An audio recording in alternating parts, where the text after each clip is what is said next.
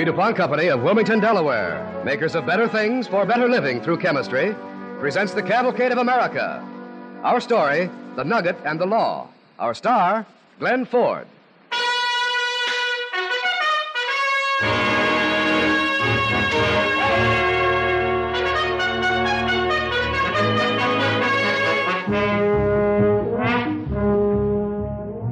My name's Will Coleman. William Tell Coleman, merchant of New York and California. My story begins a year before I first journeyed west. It begins in the winter of 1848 at a place called Sutter's Fort, where a gang of workmen are building a mill race. Scotty! Billy Scott! Yes, Mr. Marshal? Here, look. What do you make of this? Sort of a yellowish rock. Where'd it come from? I dug it up myself. You don't think that... I don't know. It could be. Well, they say the way is to tell is to boil it up in saleratus water. Sort of cleaned up like. Maybe Mrs. Weimer has some. Let's go up the cabin, huh? Might just be a rock. Mm-hmm. I'd give all the rocks in the Sacramento Valley just for 3 days in San Francisco. Man, I ain't seen the hide in their hair of a civilized white woman since... Here's Mrs. Weimer. She don't count. She ain't civilized. Quiet. Evening, Mrs. Pete. Evening. Quitting time already? Supper ain't on. We ain't hungry yet, you old... Scotty. Mrs. Pete, you got some saleratus water or some baking soda? No. What you want it for? We want you to boil up this rock in it. Boil up a rock? Yeah. Ain't gonna do it. Got no time. Gotta get supper for 13 men. Oh, please, come on. Well, you want your supper, don't you? Supper ain't ready. I got too much to do. What's boiling in that kettle yonder? Soap. Making some soap. Not that any of you scalawags ever wash, but I need it. You sure do. Shut up. Mrs. Weimer, suppose I just throw this piece of rock into the soap kettle. That'd do as well, Scotty? Well, sure, I suppose. But it's not a lot of foolishness anyhow. Do you mind, Mrs. Pete? Oh, you're the crazy one. Go ahead. All right. Here she goes.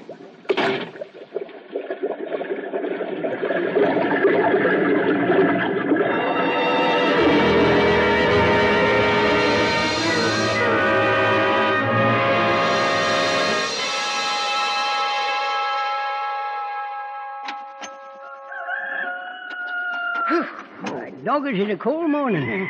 Where's that kettle at? Over here. Cold soap. Dirty stuff. What a mess to stick your hand into. I can't find it, Scotty. It must be there somewhere. Poke around a bit more. All right. Oh, here it is. Say. Great jumping gush of mud. Scotty, it ain't possible. It is. That there's gold, Jim. That there's a nugget of pure shining gold.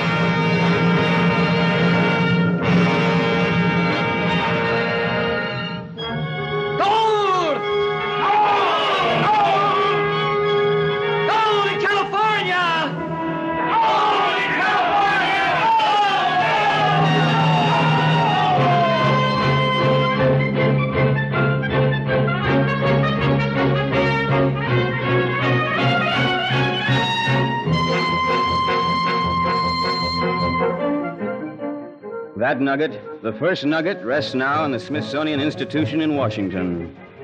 Jim Marshall, who found it, died a pauper. But within a year, no fewer than 100,000 men surged out of every state in the Union to besiege the neighborhood of Mrs. Weimer's soap kettle. Villages were deserted, crops left to rot in the fields, Army and Navy posts abandoned by officers and men, ships scuttled and burned in the Golden Gate Harbor, while San Francisco grew into a boomtown, a place where ham and eggs cost $3 a plate, and a small gambling tent rented for $40,000 a year. And it was into that unholy, boiling witch's cauldron of a town that I, Will Coleman, stepped in my 26 years, and for the second time. Well, the town had changed since my first visit.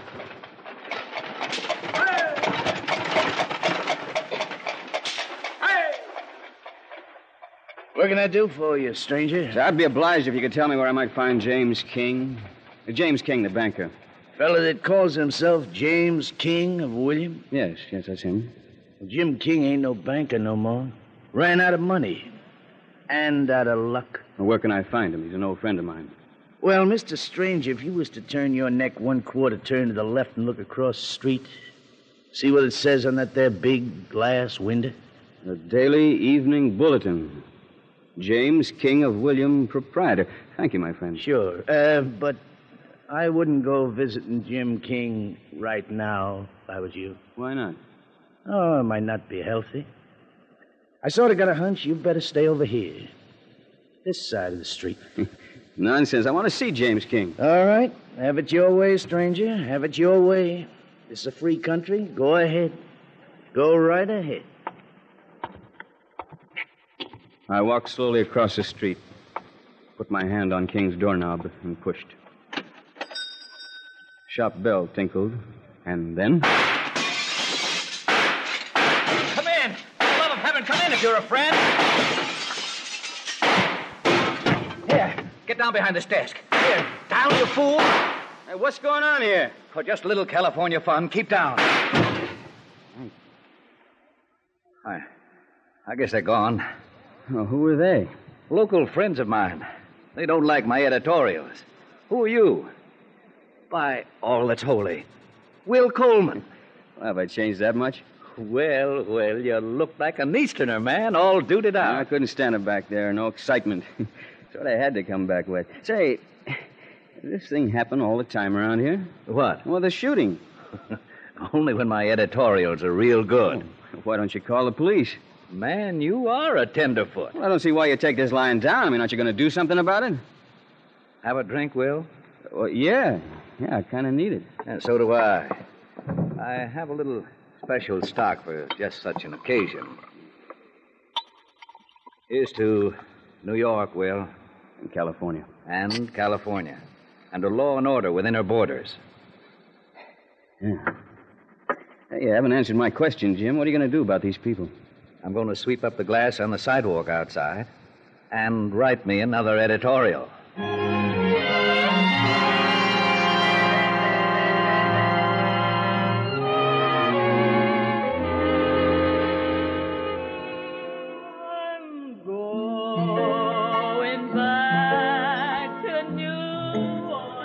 Jim King and I had supper that night at the giant Nugget Hotel and Bar, a place of amusement that filled almost an entire city block.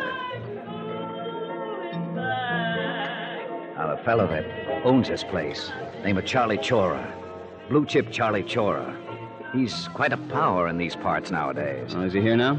No, not out here.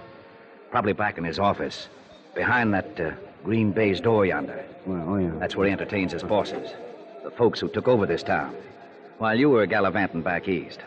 Was it Chora who shot your place up? He hired the guns, yeah. Mine host paid him off in gold dust. Then they paid him off, what you call a kickback. Oh, you better sort of bring me up to date on it, huh? All right, I'll make it short. You remember I got out here less than a year after poor Jim Marshall fished up his nugget out of the soap kettle. In 3 months, I had $250,000 in dust. Well, seeing as how I'd been a businessman at home, like yourself, I started up a bank. I also got named to be the foreman of the first federal grand jury set up in San Francisco. People trusted you, They huh? did. I don't know why, but they did. And I took the job serious-like. I bore down on certain crooks roundabout, the big ones. Then things began to happen in my bank. People I made loans to suddenly ran away or got killed. In accidents, of course. Yeah.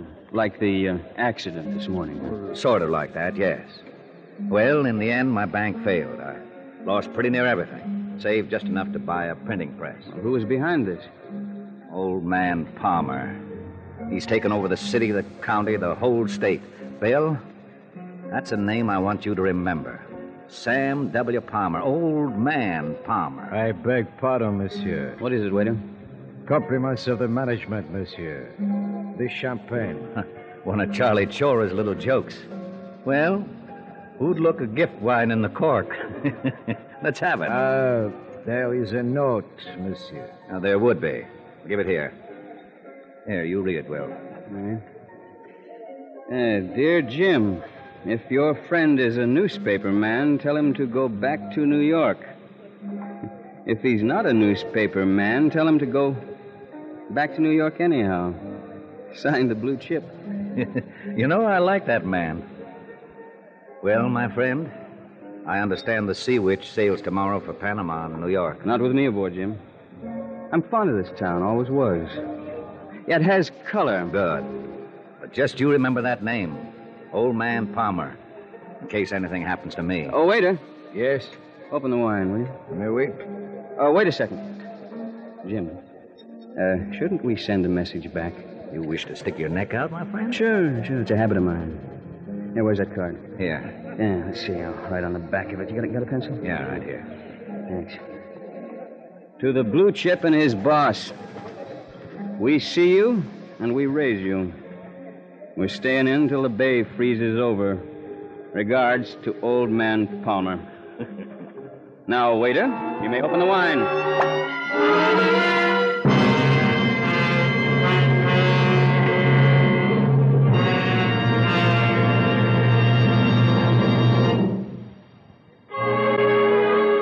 You're listening to the DuPont Cavalcade of America, starring Glenn Ford. And now Bill Hamilton speaking for the DuPont Company. Here's news about a new type of rayon. Fiber E rayon, made by DuPont, is already popular in rugs and upholstery, and alert manufacturers are finding new uses for it. Children's cuddly toys are among the latest applications. Rayon is not a new fiber. As one of 13 major producers in this country, DuPont has been making it since 1920. But DuPont research continues to find ways of making it better and increasing its usefulness. Fiber E rayon is one of the latest developments. Still newer types of this versatile fiber are now being tested in DuPont laboratories to bring you better things for better living through chemistry. And now we return to our cavalcade story, The Nugget and the Law, starring Glenn Ford as William Coleman.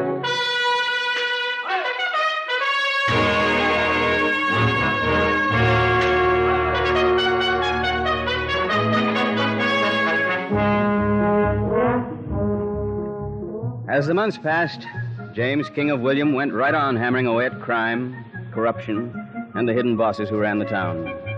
And somehow, Jim and the Bulletin stayed alive. I asked him once why he signed himself King of William. Well, I'm an eccentric cuss, Will. Well, I've noticed that. Yeah, what you might call an individualist. You see, William was my father's name back in Maryland. He was a fine man. I worshiped my father. So, James, King of William.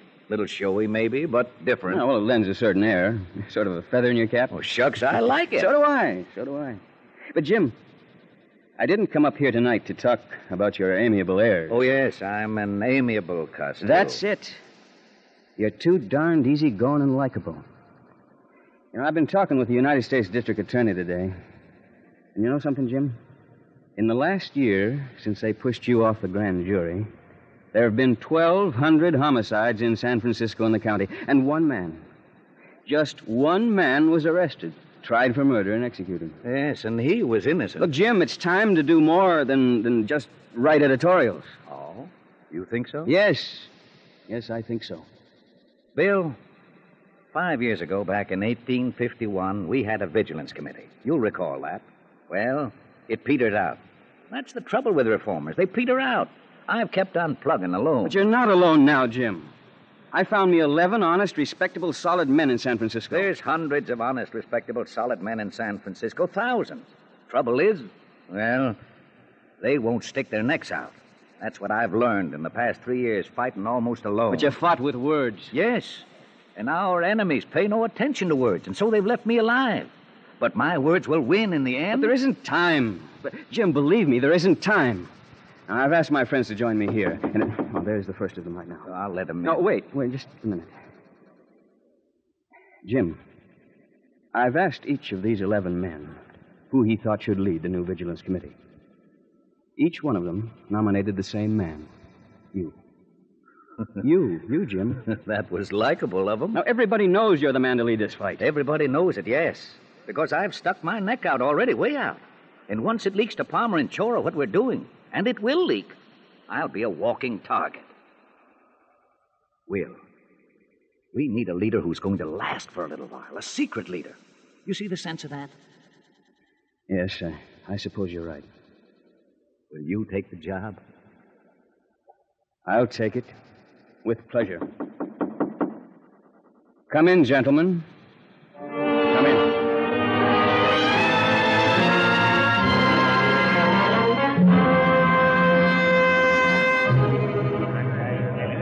We shall call ourselves, then, the Committee of 13, and it shall be our object to make our numbers grow from 13 into thousands, into a great county-wide, statewide committee of vigilance. We shall proceed in secrecy until we are ready to act.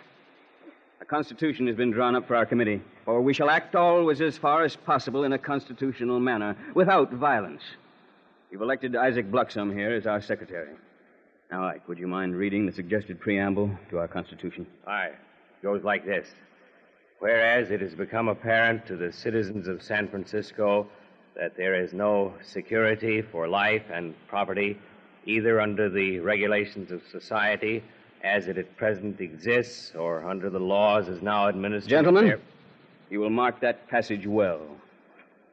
Read it again, Ike. Or under the laws as now administered. Therefore, the citizens whose names are hereunto attached to unite themselves into an association for the preservation of the lives and property of the people of San Francisco.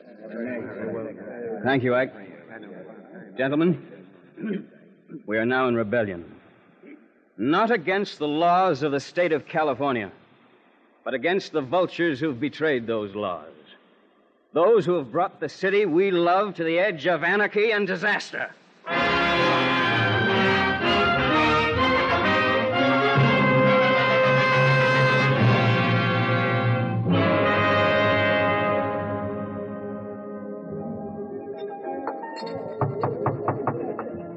Who's there? Me, Jimmy Casey. No way, I told you never It's to important, interrupt. boss. Awful important. All right, come in. Sam Palmer to see you. Sam Palmer. Oh, it's so seldom we have the pleasure. Please sit down, Mr. Palmer. Yes, I will. There. Jimmy, some brandy for Mr. Palmer. Hurry up. Sure. Chora? Yes, Mr. Palmer. You're doing well. You're making money. Hand over fist, eh? Hand over fist. Oh, we do fairly well. Nonsense. You have a gold mine here. Better than any gold mine. You know why? You know how you get rich, eh? Oh, yes, sir, Mr. Palmer. Because of you. I give you 50% and you give me... Protection, Mr. Chora. You've been well protected, eh? No awkward questions from the police? No, Mr. Palmer, all is very smooth. Good. Now I want you to do me a favor, Mr. Chora. Anything at all, Mr. Palmer, you just name it. I want you to kill Jim King. Poor Jim. I've always liked him, that crazy fella. He's necessary, huh? Yes. The scribblers decided to back up his words with action. They've organized a new vigilance committee. 13 men. Soon there'll be many more. You're sure, Mr. Palmer? I mean, how did you find out? There were only 12 apostles, Mr. Chora. One of them was Judas. My information cost me just 30,000 pieces of silver.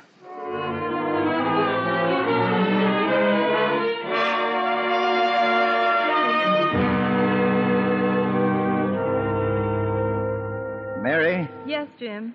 I think I'll take a little walk. It's a nice night. You look worried, Jim. What is it? Oh, nothing. Just feel like walking down to the Nugget. Bye, dear.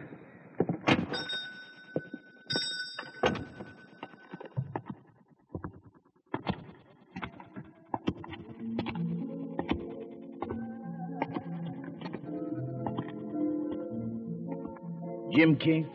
Well, Mr. Casey, how is our friend the blue chip? Mr. Chora said I was to say he's very sorry. Sorry? Sorry for what? For this, Mr. King.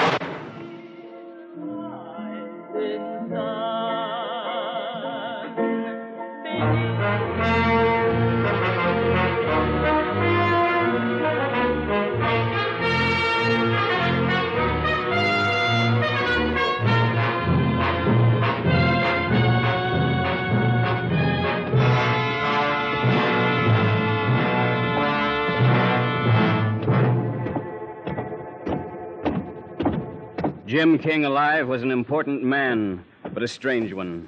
Not to be taken quite seriously by those respectable folk who thought only of today, never of future days, or of California. But Jim King, shot and dying, a martyr and a hero. While he lay nearing death of Casey's bullet, our committee of 13 grew to an army of more than 8,000 men, under my command. And when we knew that Jim King would die... Tony! Halt! Rest! Men, Chip Chora and Jimmy Casey are in the county jail now under the protection of the men they own. The men they've bought. The men you elected. The sheriff you elected. Yes, you elected them. And what's past is past. Each of you has given his pledge to follow in the way Jim King laid down for us. We will march on the jail in Sacramento Street. Yes, and we'll take Chora and Casey into our custody. But we'll give them a fair trial. Yes, a free trial under law.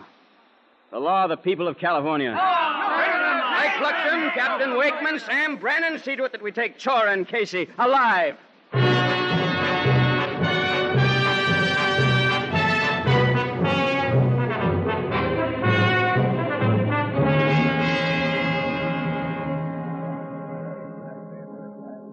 Gentlemen of the extraordinary jury, have you reached a verdict?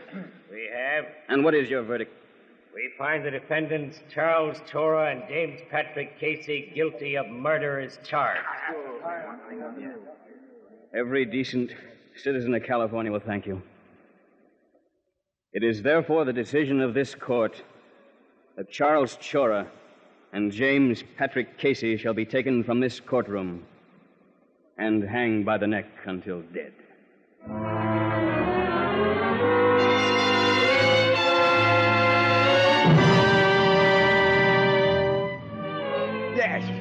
Yes, young man, speak up. Speak up. Who are you? I represent James King of William. Oh, yes, poor Jim King. Yeah. Such an interesting chap. You represent him, you say? Oh, queer. He's dead, I believe. Yes. You ordered his death. Did I? Did I? Stop it, you old fool. Stop acting. Of course you did. Hawkins, Wilson, help me. There's no one here who can help you now. You have no servants. What are you going to do? I should. You're going to kill me? I should kill you. The men I command will wonder why I don't kill you. But I know what Jim King would do. He'd let you go. He was ever a fool. He was a great man. He knew that violence makes violence. Of course it does. That's life. That's living. If you're strong enough to kill. And you win by killing. What do you win? Who cares? To win is enough. The only good thing is to win. But you have lost, Sam Palmer. Have I? Yes. There's a very small fishing schooner sailing tomorrow from Mazatlan in Mexico under the Mexican flag. You will be aboard her when she sails. As you wish. Yes. Yes, you've won. For a little while. Jim King has won. The Jim Kings never win. I'll be back. Oh, not this old bag of bones, but someone like me. Someone like me will be back. Yes. Yes, I suppose so. But, you know, maybe there's one thing you've forgotten. Really now? And what's that? Jim King. He'll be back, too.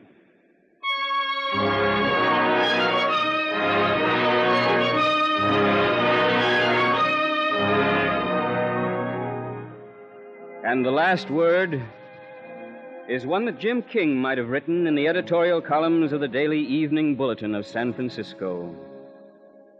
He might have said, "It is the common fate of the indolent to see their rights become a prey to the active, The condition upon which God hath given liberty to man is eternal vigilance, which condition, if he break, servitude is at once the consequence of his crime and the punishment of his guilt.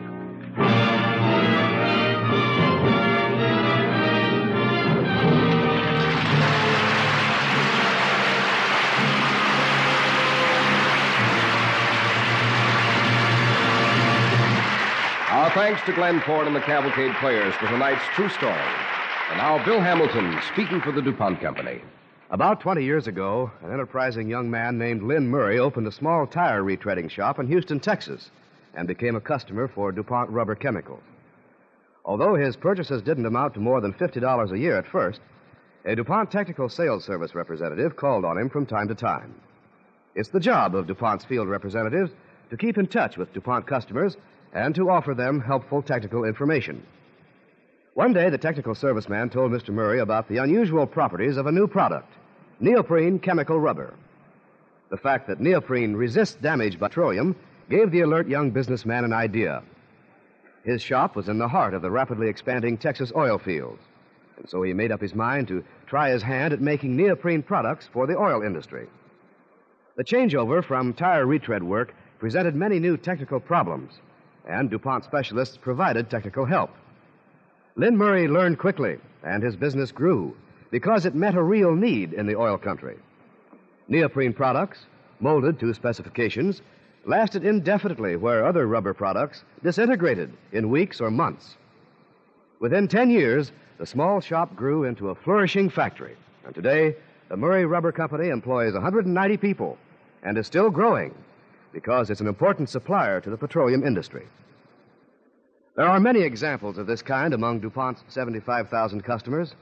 Men like Lynn Murray who have the initiative and the enterprise to develop new ideas. They all play an important part in bringing you better things for better living through chemistry.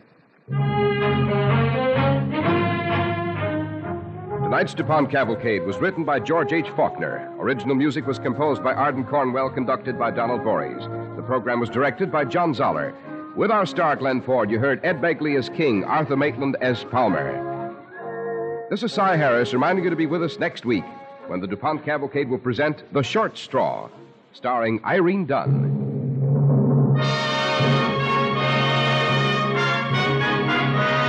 The DuPont Cavalcade of America came to you from the Belasco Theater in New York City and is sponsored by the DuPont Company of Wilmington, Delaware, makers of better things for better living through chemistry.